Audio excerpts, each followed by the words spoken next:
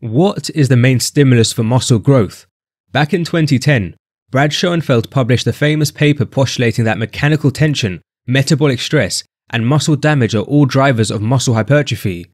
Mechanical tension can be thought of as tension experienced by the muscle, metabolic stress as the buildup of metabolites within the muscle that are associated with a burning sensation, and muscle damage as damage to the components within muscle fibers in the time frame after training. However, travelling forward to 2019, Brad Schoenfeld teamed up with Wackerhage and others to create an updated paper. They detail how the evidence behind metabolic stress and muscle damage being drivers of muscle growth isn't crystal clear. Scenarios exist where more metabolic stress or damage are not associated with more muscle growth. Conversely, mechanical tension seems to be the most likely and potent stimulus. We already noted mechanical tension can be thought of as the tension experienced by the muscle.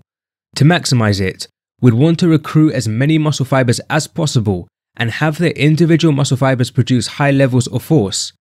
Training to or close to failure with a wide range of loads accomplishes this. This is because as you near failure, your effort must increase to continue performing reps, which increases muscle fiber recruitment. Additionally, as you near failure and rep speed slow down, many individual muscle fibers will increase their force output.